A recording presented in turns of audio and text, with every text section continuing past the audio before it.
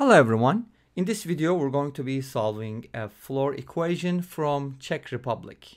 Let's get started. So I'd like to start with the definition of the floor function, those of you who are new to it. So we define the floor value of x as the greatest integer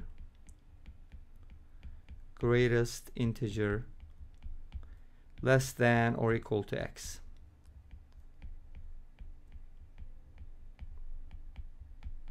So think about an integer, like what would be the floor value of 5, right?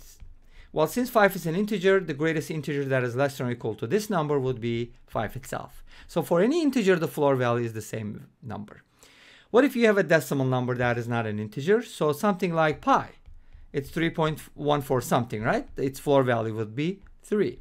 But if you look at negative pi, it will be negative 3 point something. In that case, you have to look for the integer that is less than or equal to this number, which would be negative 4 in this case. So that's the definition for floor value of x. Let's go ahead and solve this equation by using this definition.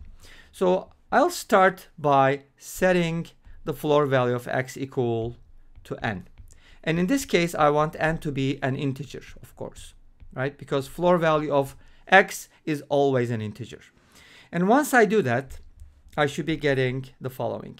X over x plus 4 is equal to 5n minus 7 divided by 7n minus 5. Let's not forget that n is an integer. We're going to go ahead and solve for x here. So let's go ahead and isolate x. What can we do? We're going to cross multiply. So it's going to be x times 7n minus 5 equals x plus 4 multiplied by 5n minus 7. As you know, this is called cross multiplication. So we go like this and like that. Now, if you distribute, we get 7xn minus 5x is equal to, let's go ahead and distribute here on the right hand side, 5xn minus 7x plus 20n minus 28. Now, since we're trying to solve for x here, let's go ahead and collect all the terms with x on the left hand side. So it's going to look like this. We have an xn here. Let's go ahead and subtract it. It's going to give me 2xn. I have negative 7x. Add that. It's going to give me positive 2x. And I don't really have anything else that has x on the right hand side. So I'm going to leave the 20n minus 28 alone. Now here we can take out 2x. And that's going to give me n plus 1. On the right hand side, since we have a 2 on the left, why don't we just go ahead and take out a 2 here and write it as 2 times the quantity, 10n minus 14.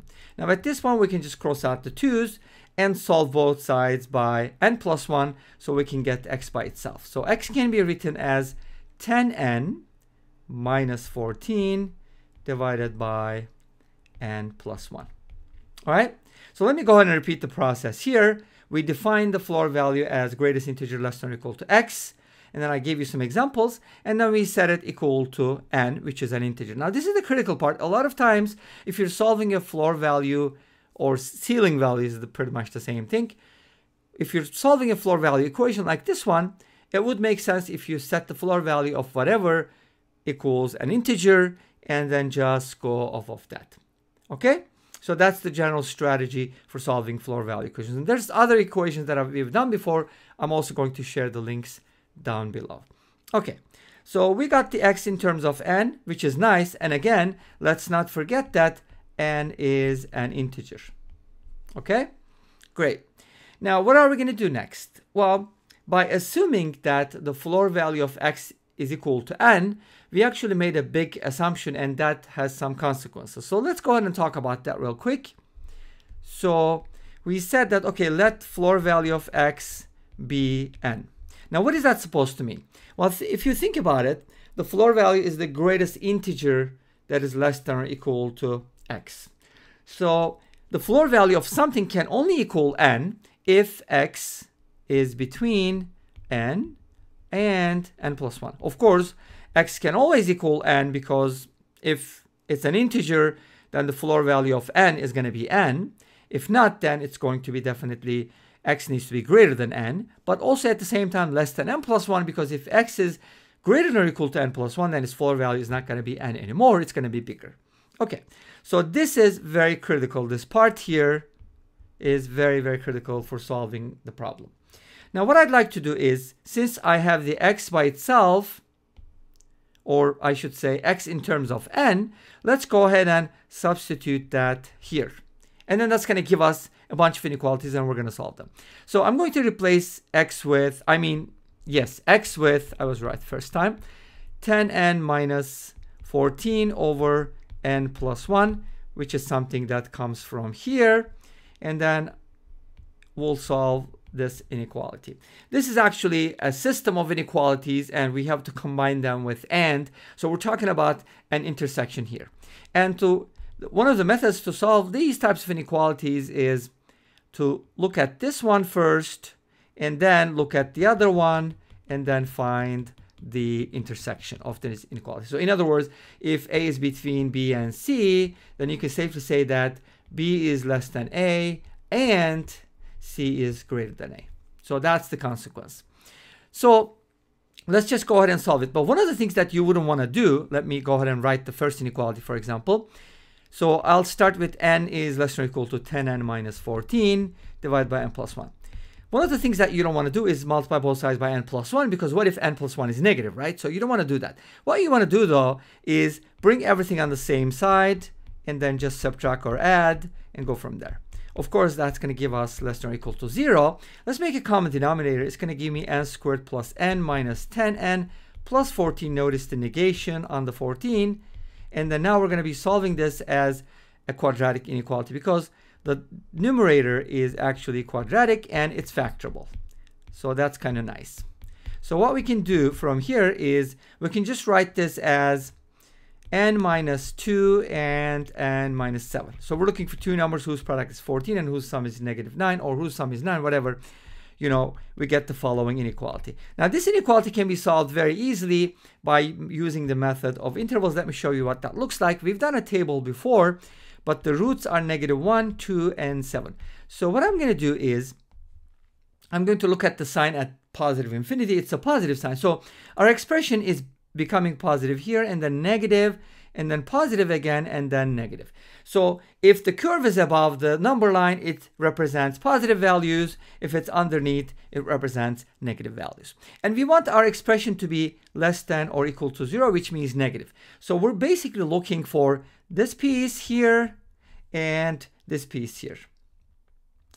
What is that supposed to mean? It means that these are n values, by the way. N is either less than negative 1 or between 2 and 7. Of course, 2 and 7 can be included because they're fine, but negative 1 is in the denominator, so we can't really include that. Okay, so that is the result of the first inequality. Let's go ahead and solve the second one, which is going to come from the dotted lines here. All right, so let's go ahead and solve that one, and let's see what we get from here. So I'd like to write that inequality as n plus 1 is greater than 10n minus 14 over n plus 1. If you don't mind, I'm going to do it here so that you get to see what the original one is. And if you bring it over here, that's going to look like the following: n plus 1 minus 10n minus 14 over n plus 1 is greater than 0. If you make a common denominator, multiply n plus 1 by n plus 1, which is n plus 1 quantity squared, it's going to look like n squared plus 2n plus 1. And with the negation of the negative 14 again, it's going to look like this. And we can solve this inequality. If you simplify this, it's going to look like the following: n squared minus 8n plus 15 over n plus 1 greater than 0. Just like the other one, notice that we're pretty much following the same steps, but this is factorable as well. So we can write it as n minus 3 times n minus 5 divided by n plus 1 is greater than 0. And with the method of intervals, we can just go ahead and solve this inequality as well. So let's go ahead and put our solutions here. Are negative, the smallest value of n is going to be negative 1, and then we're going to get 3, and we're going to get 5. Now you might be wondering where I get those values from. I'm setting each of these equal to 0 and getting the values, the roots, in other words.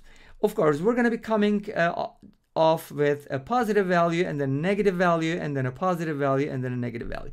And in this case, I want my expression to be positive, so I'm going to be looking for the positive intervals here. So one of them is going to be this one between -1 and 3, and the other one is going to be greater than 5. So let me go ahead and write that underneath here so that you can kind of compare those two inequalities. So my second inequality gives me basically my n values needs to be between -1 and 3. And notice that they can't be equals because we only have greater than sign here. So n needs to be -1 between -1 and 3, or n needs to be greater than 5. So I got my second inequality, and what am I going to do with these?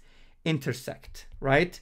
I have to intersect these two inequalities and find my n values. Let's go ahead and do that, and the graph is coming up again. I guess I'm cursed with this. Forgot to erase that, but you know, that's the one from the other video. Anyways, we're just going to skip this page, or we're going to find the solutions here. How about that? Okay. So what is this supposed to mean? If you look at this carefully, n values from here, basically the intersection of these two intervals, or whatever the combination, you know, is going to be the following. N is going to be either between 5 and 7. In this case, of course, you can include the 7 because it's included here, but 5 is not included here. Or n needs to be 2, because notice that 2 falls here and here, so that's also in the intersection. So that's basically my possible n values. And what is that supposed to mean? Let's talk about that. It means that n can be 2, which means x can be 2 if you plug in. And how did I get that? Let me go ahead and copy this expression here. We said that x needs to equal, well, after that we just found it, x is equal to 10n minus 14, this value right here. So I'm going to go ahead and rewrite it here so that you can see what is going on, okay? So we said that basically x can be written as 10n minus 14 divided by n plus 1. So that's what I'm going to use while I evaluate my x values from n values, okay? So since n is between 5 and 7, it could also be a 6. If n is equal to 6, then I'm getting 46 over 7. For x, again, it's coming from here. And if n is equal to 7, which is the largest value of n, then I'm getting x equals 7. Because what happens is 70 minus 14 is equal to 56. 56 divided by 8 is equal to 7. And this brings us to the end of this video. Thank you for watching. I hope you enjoyed it. Please let me know. Don't forget to comment, like, and subscribe. I'll see you tomorrow with another video. Until then, be safe, take care, and bye-bye.